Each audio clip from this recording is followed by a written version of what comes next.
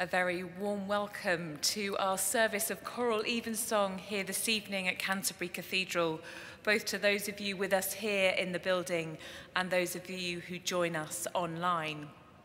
Our life at the cathedral is shaped by the rhythm of prayer. We pray for our community, for the church, for the world, and for one another. So it is lovely to welcome you all to be part of that rhythm today as we continue to celebrate in these weeks of Easter the resurrection and the hope that comes in the life of Jesus. During our holiday time, when our own choristers are having a break, we welcome choirs from all around the world, actually, to come and sing Evensong for us. And this evening, I am delighted that we have Kent College Choristers. You won't all be able to see them because they're a little bit shorter than some of our more adult choristers, but it's wonderful to have you with us this evening. Some of them are singing here for the very first time. For some of them, they are seasoned old hands already. But we are delighted that you're here, and it's lovely also to welcome your parents and grandparents who've come to hear you sing as we share in this service of prayer this evening. So we settle our hearts and we remember that we gather on holy ground as we bring ourselves and the needs of our world to God in this act of prayer.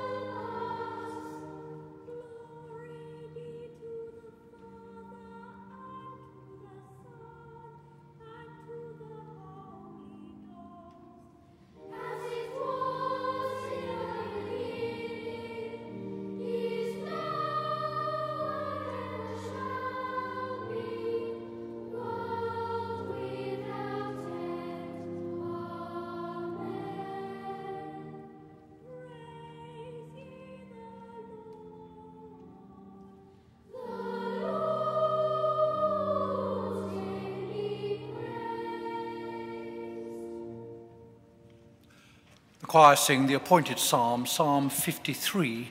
Please be seated.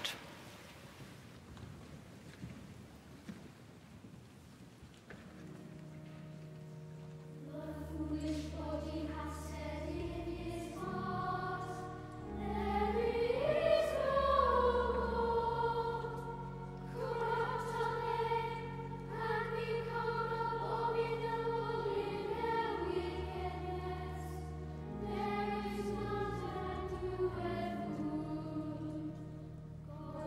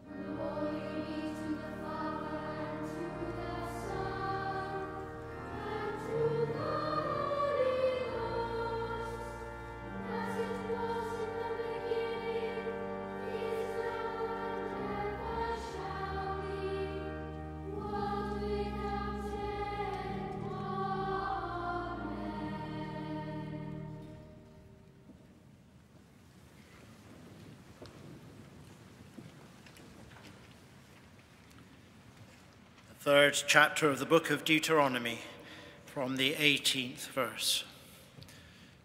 As the children of Israel prepare to enter the promised land, Moses is addressing them and reminding them of some of what they have been through in the wilderness. Moses said, "At that time I charged you as follows. Although the Lord your God has given you this land to occupy, all your troops shall cross over armed as the vanguard of your Israelite kin. Only your wives, your children, and your livestock, I know that you have much livestock, shall stay behind in the towns that I have given you. When the Lord gives rest to your kindred as to you, and they have occupied the land that the Lord your God is giving them beyond the Jordan, then each of you may return to the property that I have given you." And I charged Joshua as well at that time, saying, "Your own eyes have seen everything that the Lord your God has done to the two kings you have conquered. So the Lord will do to all the kingdoms into which you are about to cross. Do not fear them, for it is the Lord your God who fights for you." At that time, too, I entreated the Lord, saying, "O Lord God, you have only begun to show your servant your greatness and your might. What God in heaven or on earth can perform deeds and mighty acts like yours? Let me cross over to see the good land beyond the Jordan, that good hill country and the Lebanon." But the Lord was angry with me on your account and would not heed me. The Lord said to me, "Enough from you. Never speak to me of this matter again. Go up to the top of Pisgah and look around you to the west, to the north, to the south, and to the east. Look well, for you shall not cross over this Jordan. But charge Joshua and encourage and strengthen him, because it is he who shall cross over at the head of this people, and who shall secure their possession of the land that you will see." So we remained in the valley opposite Beth Peor. Here ends the first reading.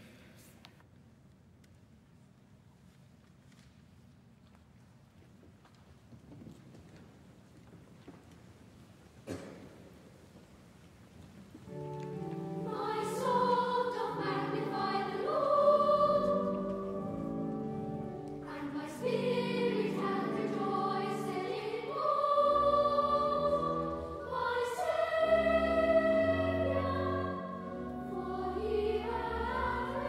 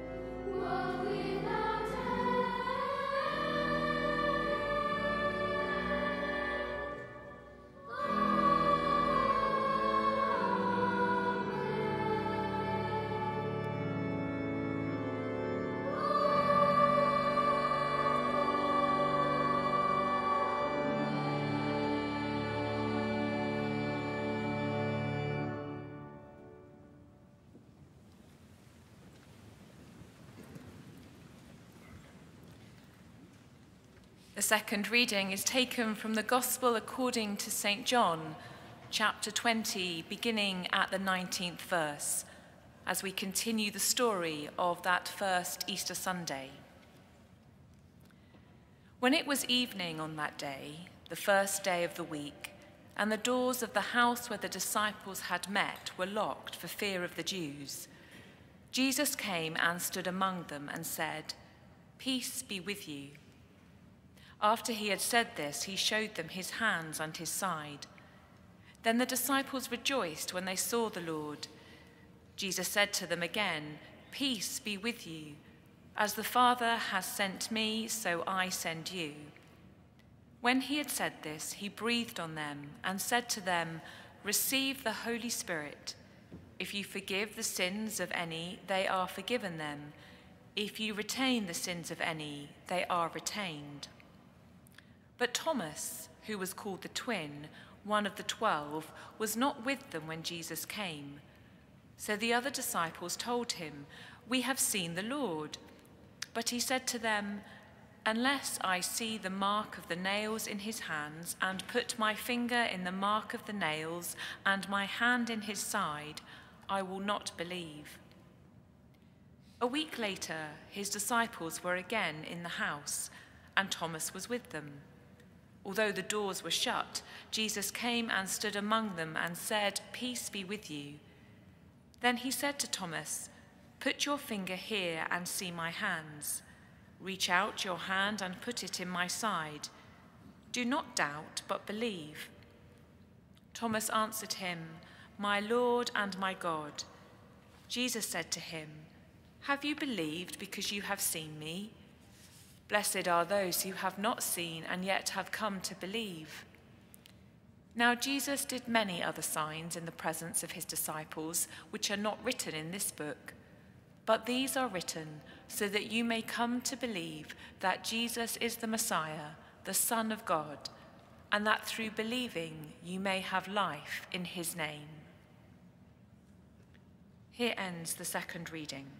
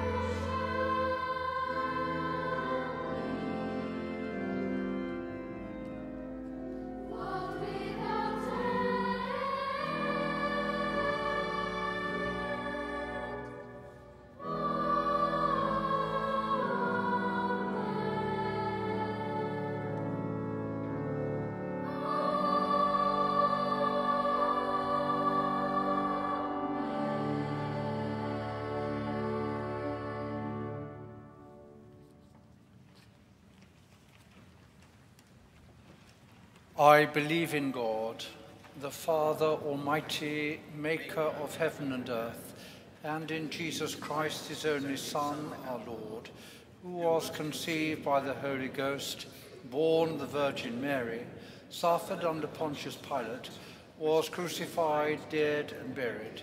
He descended into hell. The third day he rose again from the dead. He ascended into heaven and sitteth on the right hand of God the Father Almighty. From thence he shall come to judge the quick and the dead. I believe in the Holy Ghost, the Holy Catholic Church, the communion of saints, the forgiveness of sins, the resurrection of the body, and the life everlasting. Amen.